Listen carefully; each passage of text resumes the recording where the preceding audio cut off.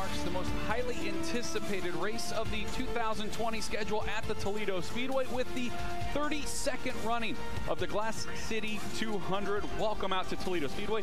Tim Clagg alongside CJ Perry. And just a few short weeks ago, it looked very uncertain, highly unlikely that this race was even going to be put on, but the Toledo Speedway staff allowing fans in the stands for the first time this season, putting together a three-race schedule for the 32nd Glass City 200. Yeah, it was just at the end of August, Tim, that they got the clearance to do this race with fans. With the last three races, well, the first three races of the season with fans. So great to see that we can get back here and at least get the Glass City 200 in. So far today, Steve Needles been the fastest driver, the driver to keep an eye on. He was quickest in both practices, qualified third fastest. This is the one race that has eluded his mantle for years. He's been close, including last year. Steve Needles has won everything on the planet, and for the last 6 or 7 years, he's been one of the guys to beat. Last year came really close in 2012, 4 laps away from getting the Glass City 200 under the old format.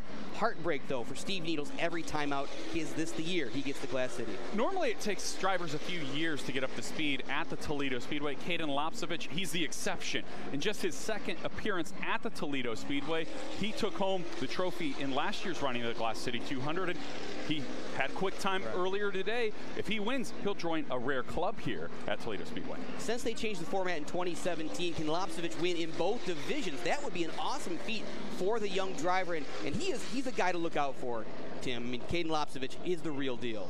The CRA Super Series has a youth movement. 3 drivers under the age of 18 driving for some high-profile teams. Carson Hocevar, Jake Garcia, and Sammy Smith. They're all under 17 years of age. Do you see a veteran that can maybe spoil the youth movement here today? You know, I think for the Glass City 200, certainly Harold Fair Jr., who's won this race, but I mean, that was 10 years ago under the old format. Michael Simcoe, who's having a career resurgence. Can he be one of the veterans to hold court, or will the youth movement be served again? Harold Fair Jr. won the very first race at the Toledo Speedway with the CRA Super Series 20 years ago. He's going to try and spoil the party here today. The 32nd running of the Glass City 200. It's coming up next right here on BCSN. Hunter Jack has a lot of experience. Being as young as he is, made a Glass City start in 2016.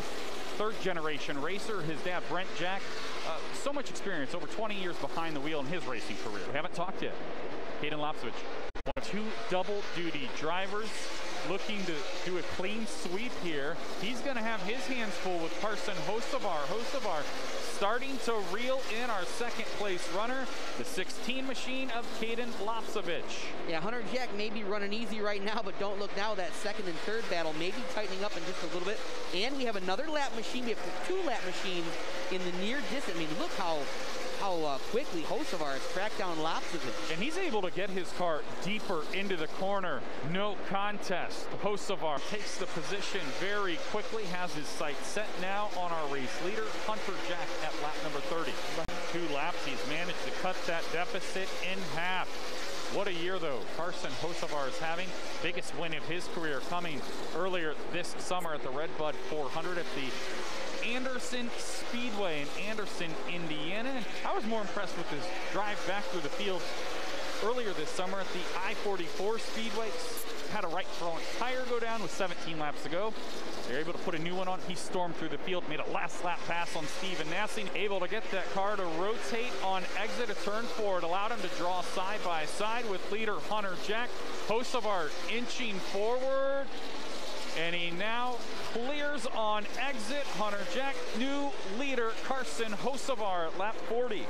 Here you see a good battle. Caden Lopsovich in the 16 blue machine and the 51 machine of Sammy Smith. That is your 3rd and 4th place runners. Lopsovich was quick very early on in the opening laps, moving from 5th to 2nd, but he's appeared to slow down quite a bit. And I think the strategy for the first half of the race, as we see a little bit of contact for Sammy Smith, was to just take it easy, and now they're giving him the green light. There he goes as he moves his way to the 3rd spot for the young 15-year-old driver. The 18 machine up front early on, new leader from the outside line, Brandon Short. First time racing here, and that is a very quick car, very familiar car that we've seen here a lot at the Toledo Speedway. Steve Needles has been behind, won a lot of races, especially that season where he won 6 races, but Brandon Short, he's won 3 races this season at Midvale Speedway.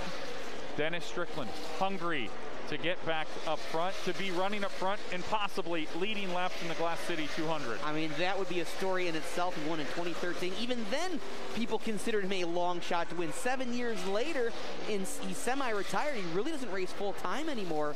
So to see Dennis Strickland this close to the lead, yeah, this could give you chills. Lap cars going to decide the battle. Dennis Strickland around the high side of the track. New leader, Dennis Strickland, the 2013 winner. Sailing on that outside line, passing two lap machines of Thiel and Riedersdorf at lap number 19. He will give way this time, and Frank Giovanni, the Flat Rock track champion last year. CJ, he had to miss the banquet last year. You know why? Because he was getting married, and he could not be in two places at once. In a smart decision, happy wife, happy life. And I think the 18 machine of Brandon Short going the wrong way now as we approach halfway. Short in second. Frank Giovanni now wants it. The 30 machine of Bergacker is directly behind this battle for the second position. Yeah, and your question is, we got some smoke coming out of the 18 machine here. So we may and that's again directly in front of the leader as well for Dennis Strickland. Wow, and Strickland just avoiding that. I thought we were going to have our first caution of the evening, but I think the 18 is going to pull off just in time. Well, Austin Fredwell pulling down to the apron. Tough break for him, making his first start at the Toledo Speedway in the Glass City 200. Guy Fire, look at the move by Frank Giovanni. Was on the inside line, made the right-hand turn up to the outside line to get around Brandon Short for the runner-up spot. Frank Giovanni on the move. Oh, looking just so good in traffic. Oh, Short goes around.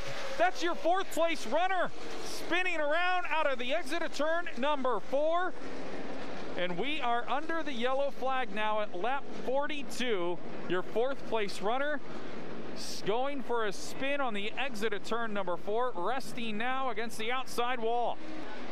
Exiting turn 4, back to green flag racing. A strong restart for Dennis Strickland. And we may have a change at second place here.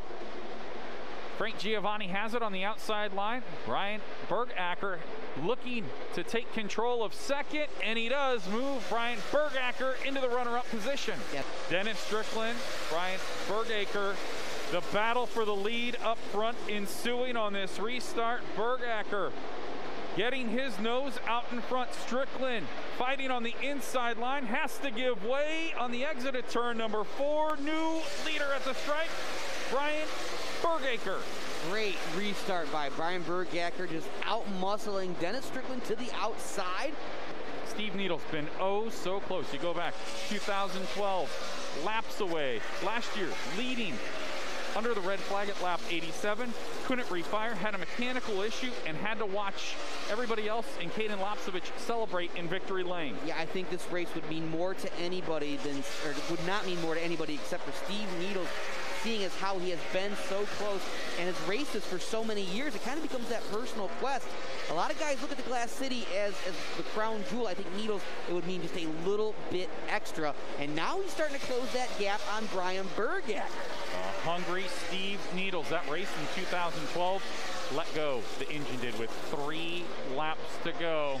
It's not over until you cross the start-finish line and see that checkered flag waving. Top 2, though, CJ, starting to really distance themselves away from the rest of the field. Yeah.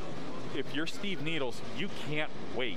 You have to try and get by Brian Bergacker as soon as you can on this restart. This is absolutely crucial here. It's late enough in the race that you gotta go, and you have to get past Bergacker because Bergacker is so strong. Needles needs to catch him at least a little bit asleep at the switch. This is gonna be a huge restart. Bergacker on the inside, Steve Needles on the outside. Back to green flag racing in the 32nd Glass City 200.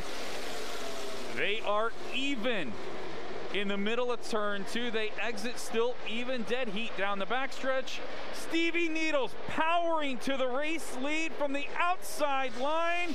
Sideways, but he takes the lead on lap 73. Needles led 136 laps in 2012 before the engine let go with 3 to go. Last year he led until 13 laps remaining when he had a mechanical issue. No problems, fist out the window, hand in the air.